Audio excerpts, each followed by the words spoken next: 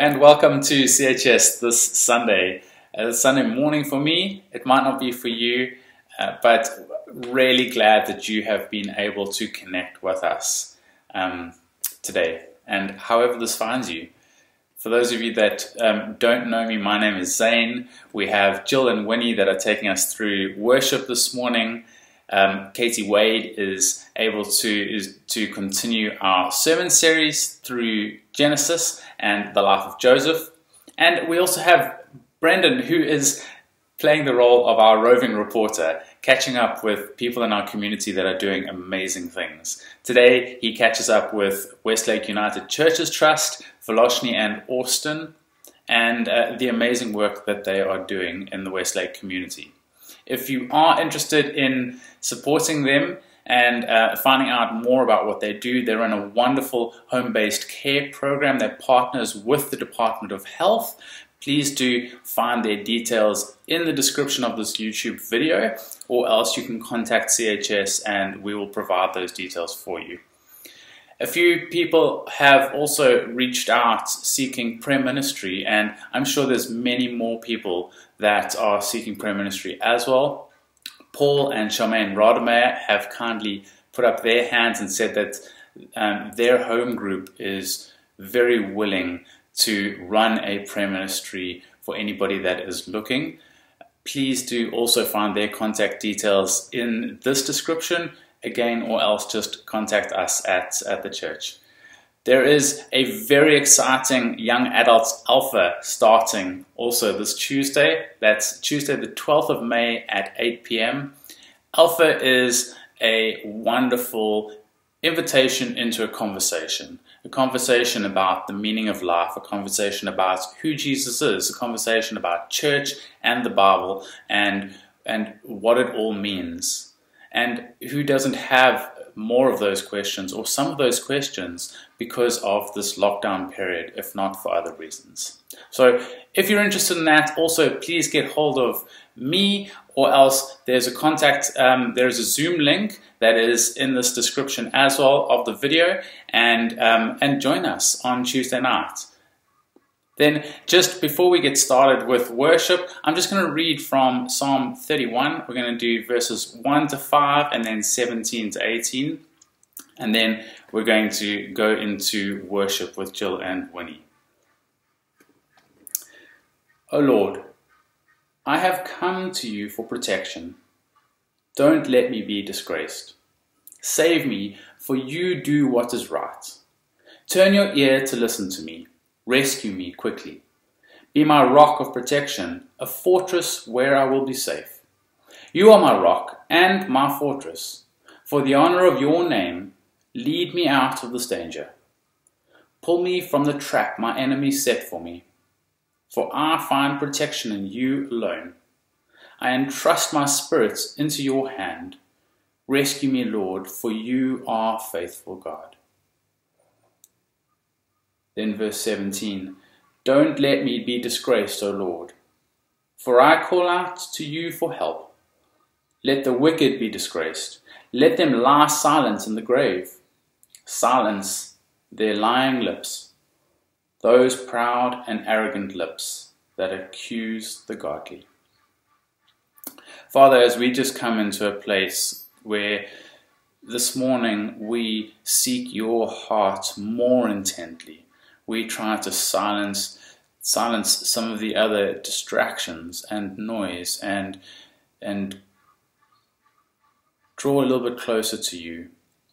We pray that you would be drawing closer to us, and we pray that even in this distant isolation and lockdown, Father, that we would, through this time, be drawing together as a community, as one church that is completely and unifyingly seeking your name.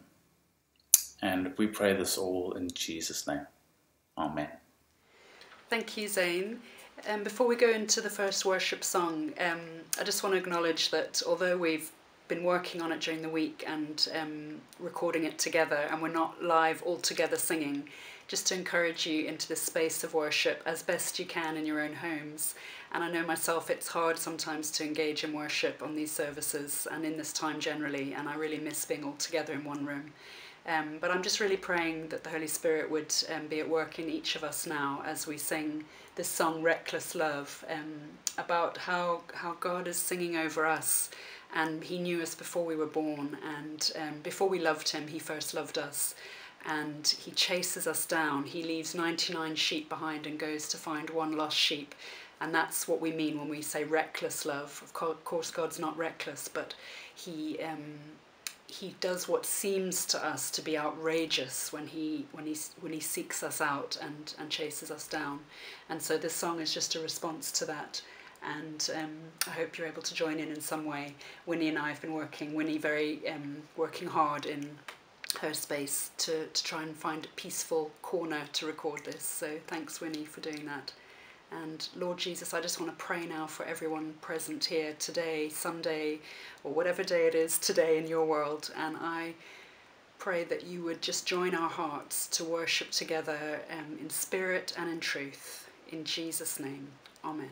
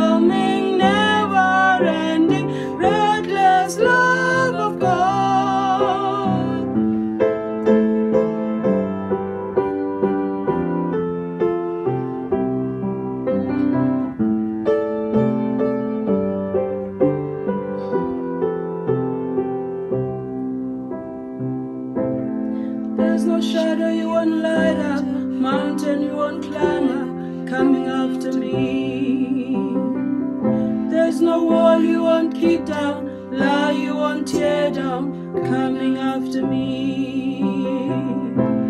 There's no shadow you won't light up, mountain you won't climb up, coming after me. There's no wall you won't kick down, lie you won't tear down, coming after me. Oh, the overwhelming, never-ending, reckless love of God.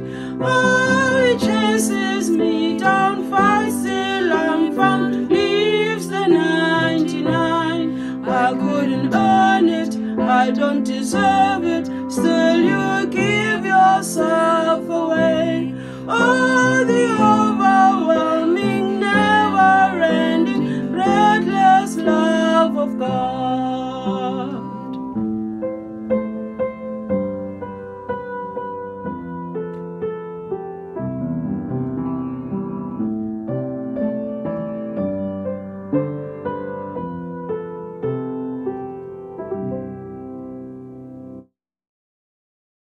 So thank you so much. I just want to say a huge thank you to Volosny and Austin for joining us today for this quick little interview. They both work for the Westlake United Churches Trust. Volosny is acting or interim manager there at the moment after Richard Sainer sadly passed away earlier this year, and has really been thrown in the deep end in a big way in the middle of this pandemic. And then Austin Wiley as well, who is one of the drivers for the home-based carers, doing a lot of transport around the community. Thank you so much to the two of you for joining us. Give us a wave, Austin. Any specific things that we could be praying for Westlake as well? Yeah, I can say people that are very, very, very hopeless, you can pray for encouragement, and so that they know that they must look up to God, that God can help them, and they must trust. They must pray for the trust so that people can trust God, and also pray for wisdom for our leaders so that they must have that wisdom of working together as a one team. Yeah, that's great. Thanks, Austin. We'll definitely be praying for that. I think it's a huge challenge because you're trying to do a whole lot of new things and then coordinate with lots of different people. Everyone's trying to help, but it's actually quite hard work to get it all to work together. That's for sure. So no, we'll definitely keep you in the prayers. And Volosny, just to come back to you again, just as we close, any other specific guidance for us, just as we pray for you, and also in terms of what practical support you could do with? I think prayer is very vital. We need mass prayer because the community is, it has a different lifestyle and a different mindset. And so there's a lot of entitlement. There's a lot of jealousy when we give out food parcels. Our staff get attacked because some of them, 52 of our staff live in the community itself. So we just need to pray that everybody loves each other, shows the love of Christ in the community, and understands that if their household has enough, then they need to allow us to give food parcels to those that are really, really struggling, that they need to differentiate themselves from those that are really struggling. And so there's always jealousy and fights at the gates, but we've just been very encouraging. We've tried to display the love of Christ, the support of Christ. We've seen lots of good fruit emerging in terms of kindness and love from outsiders donating to us, and we're trying to display that to the community. But it takes a lot of time at the gates, trying to educate on social distancing, wearing a mask, not entering our buildings. So people now understand that they can't break lockdown. They've been breaking lockdown for 5 weeks and physically pulling open our gates and coming in and hammering on the door. So just pray for armoring of our staff to have thick skin no matter what's said to us. And just for the community, that God will enter the community and allow them to show his light in them and to simmer down tempers. We also need feet that will not stumble. We need to be as nimble as goats that climb on mountaintops. And just mass prayer. I think all of us, we just want COVID-19 to just end. And we want our economy back to normal. We want people to not be imprisoned in their houses. And after week 5, we can see grumpiness emerging because people are so it's not a normal life not to have your freedom. So if we could just pray that our country and our president understands that people need to move and there will always be dangers, and we need to spread more education and wisdom so that we can live a normal life using social distancing and using masks and sanitizing, which is all you can do to prevent the spread. Practically, we do have food items that we purchase on a weekly basis, but as winter's approaching, we would like to do more soup parcels. So that would be the red lentil soup mixes, beef cubes, potatoes and carrots. And also, we're trying to look at foods that last longer. So the 500-gram red speckled beans, the 500 grams red lentils or yellow lentils or soup mixes. These are more popular items. We've got the starches. We just need the long life grains to keep things going. That will last more than 2 weeks if you put 2 packs in the parcel. What's for people to deliver stuff, or are you wanting just send an EFT with some money for the food? You know, if they're a group and everything goes to one household that's collecting, then we can send a driver to fetch, because we are essential services. We are now allowed to fetch, but it must be something that's a closed item, like cans or a packet. If it's easier for the person who doesn't want to be disturbed with having people drop off items at their house, they might want to do an EFT, in which case they can just look on the poster that was posted again, and I can send it to you again with the banking information. Okay. Also, the other thing is, if people at home are looking to do something, we're running out of sanitizers. And specifically, we can buy them by the 5 liters, but the point is putting them into little bottles, because we hand them out with a bar of soap. And we've done an outreach, and we're going to do it again, where we've made sort of little wash basins using a 2-liter bottle with a hole on the cap. And people fill up all your 2-liter bottles, make a hole in the cap, wash it with soapy water. And the idea is that people who don't have a tap, if they're a tenant without a tap, they can fill in a 2-liter bottle and use it as a tap by turning it over, and that the little hole will allow a drip of water coming through. And then we give that with bars of soap and sanitizer, so they can wash hands on a regular basis. And they're always welcome to come to us. They're welcome to collect borehole water from us, which they have been doing. There isn't a water shortage in Westlake. Every homeowner has water, and every tenant gets a 20-liter bucket from the homeowner every day. But we are sending out 2-liter bottles with a little hole in the cap, so they can do a kind of primitive wash system, just to get the idea of hand washing into places. Yeah. Oh, thank you, Baloshni, and thank you, Austin, so much for the update and hearing something of the work you're doing there. I will post make sure we're on both the Facebook and the website, that we post the contact details and bank information for the Westlake United Churches Trust. And if you would like to support them in some way, please do so, or if with a food collection, then please contact the office there as well, and they would be able to organize a collection. But let me just pray for you as we close, and for the community there. Heavenly Father, I just want to thank you so much for Austin and for Valoshni, and also I'm just thinking of Veronica, who's also part of the home-based carers there that are part of our congregation at CHS. We want to thank you for their team and all the work that they're doing in that community. We pray for strength, Lord God. They're tired. They're a little bit grumpy. Everyone's a bit grumpy at this stage in the pandemic, Lord. I just pray for your grace to be sufficient. We pray for your strength and your peace over that whole community in Westlake. We thank you for the provision of resources that are needed, and we pray, Lord, that would continue in terms of food and clothing and masks and all the bits and pieces that are needed, Lord, that you would provide through your body, and that you would be glorified in that. So we just pray for your covering over this team and over this community in Jesus' name. Amen. Amen. Thank you very much.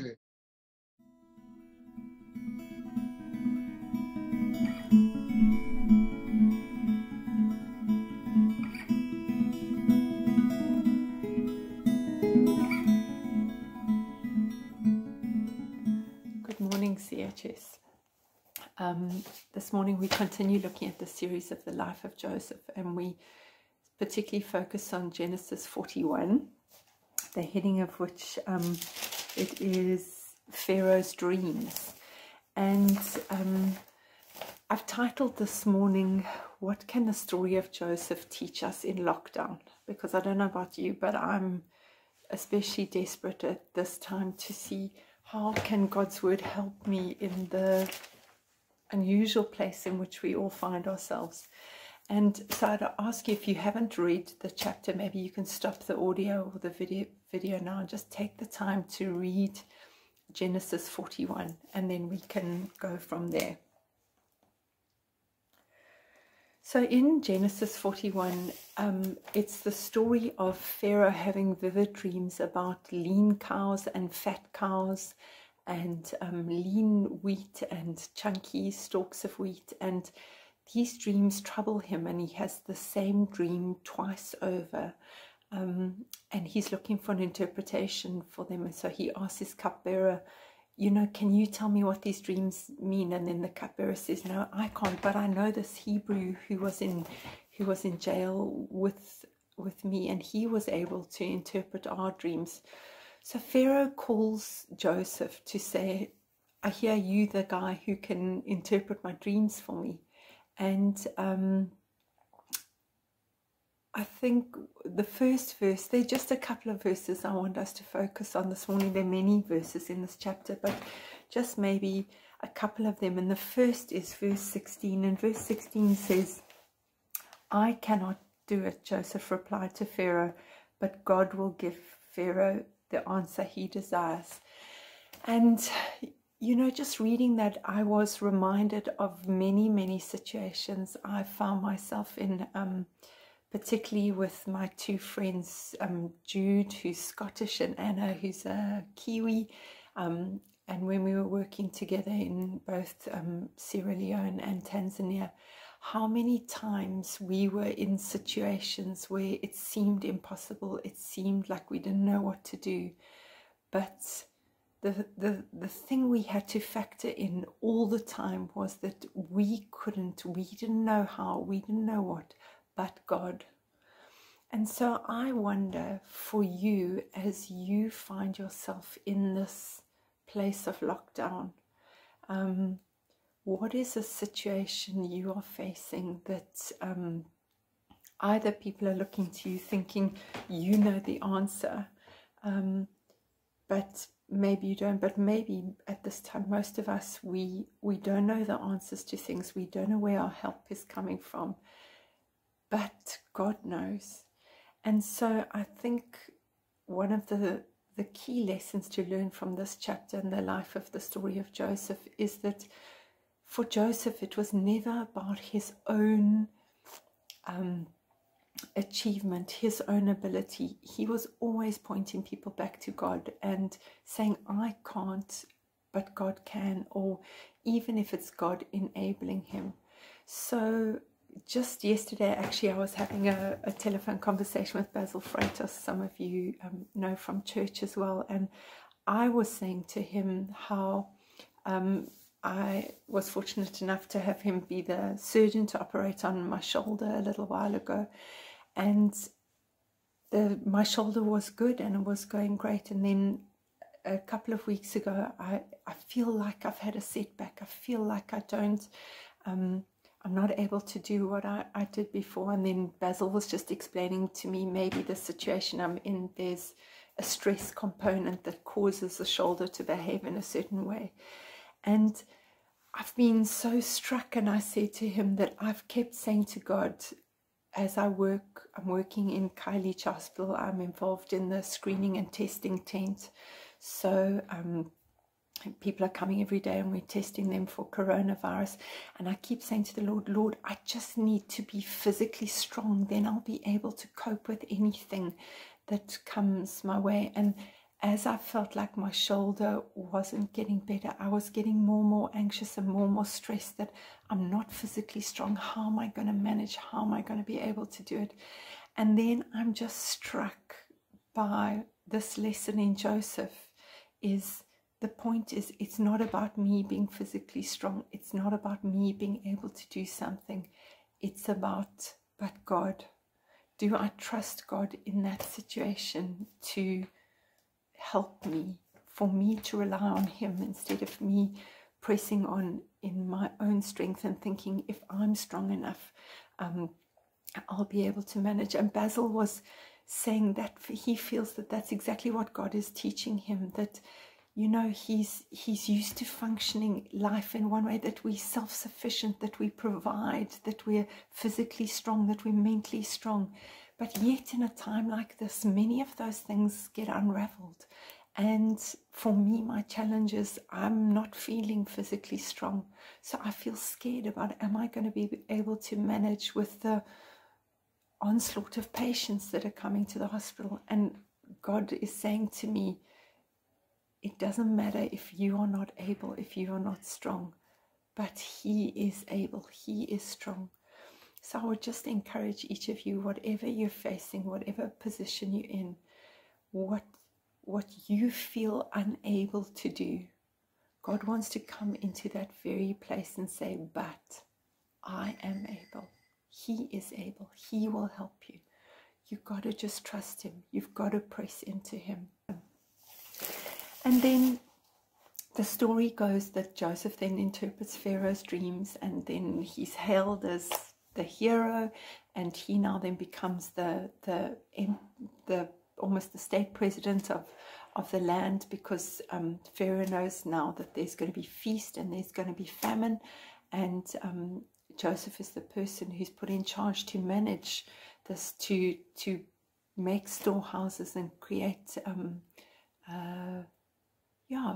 storage of the abundance during the years when there's much harvest, so that there will be provision for the famine.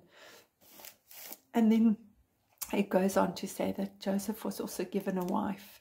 And what I especially want to pay attention to is it talks that then Joseph was given a wife, and then his wife gave birth to 2 sons in this time.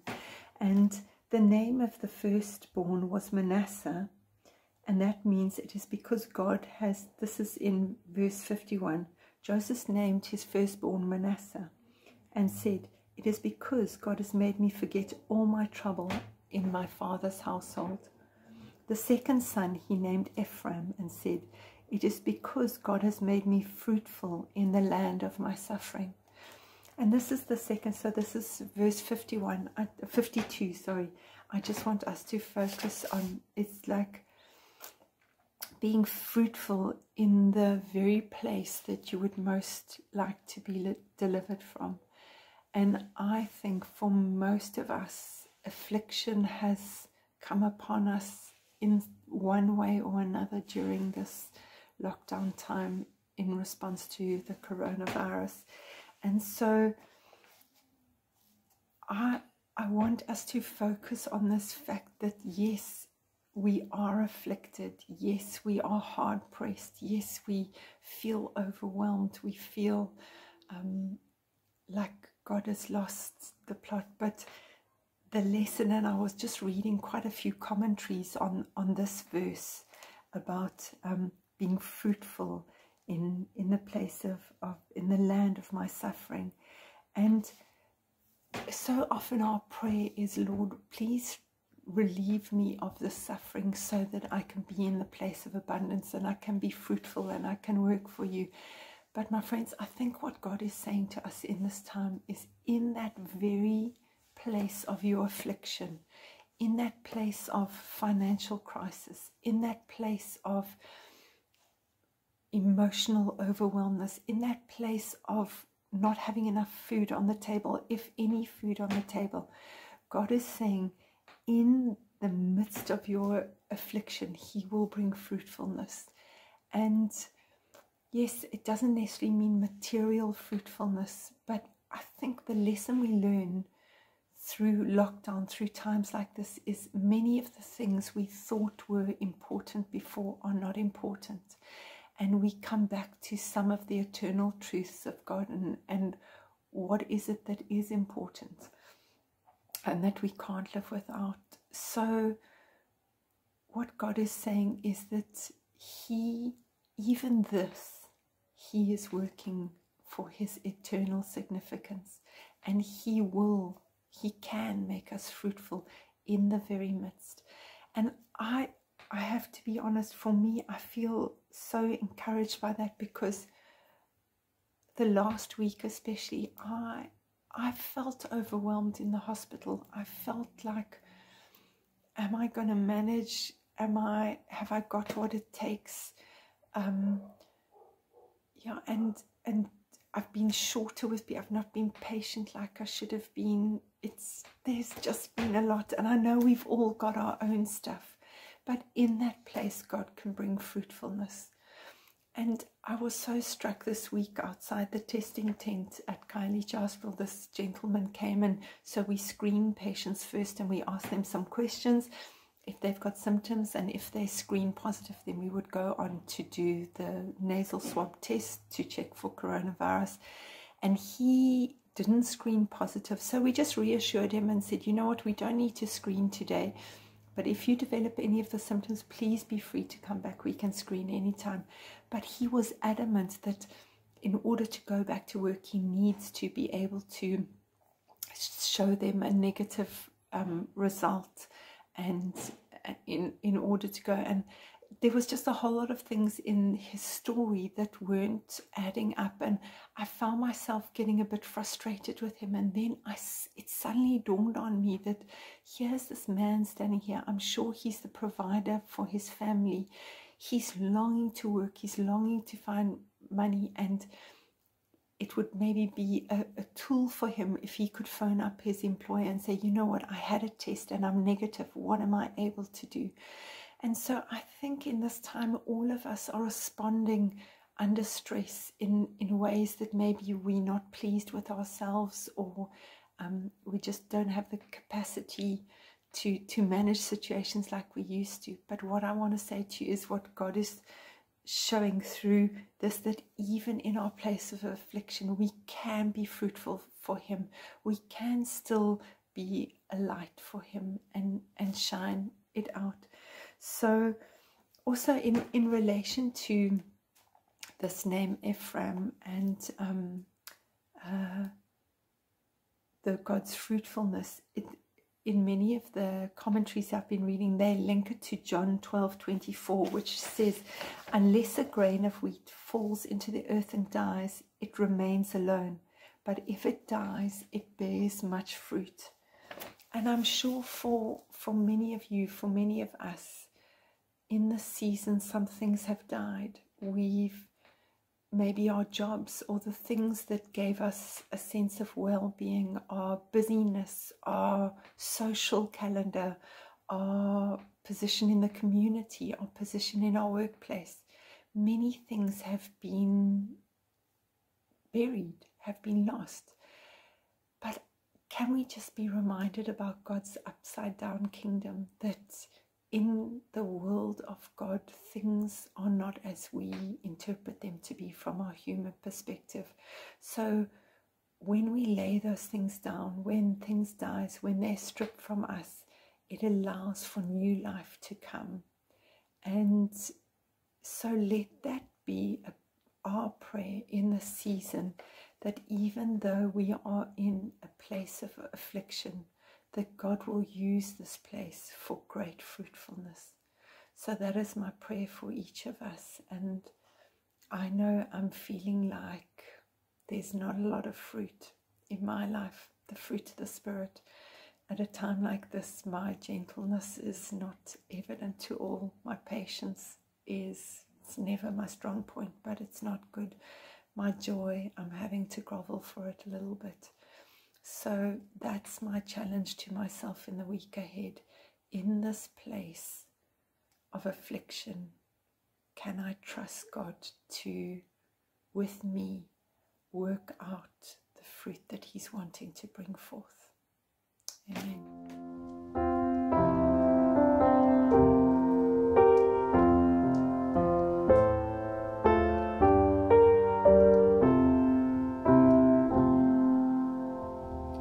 Take my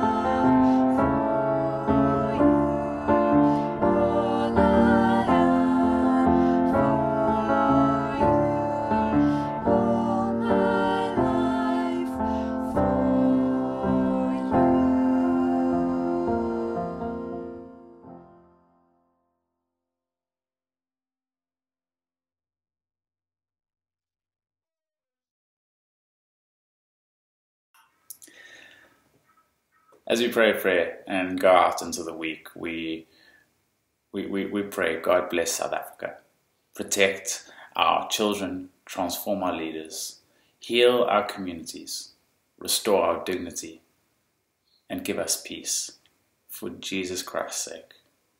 And Father, we just pray that we would be continually seeking the graces that you call us to, no matter where we find them around us. We pray that you would be with us and that you would be working in us and through us. We pray, Father, that during these times you would be continually leading us into places of hope, places that need hope, and you would be continually guiding us to where you are calling us. We pray this all in Jesus' name. Amen. Go in peace to love and serve the Lord.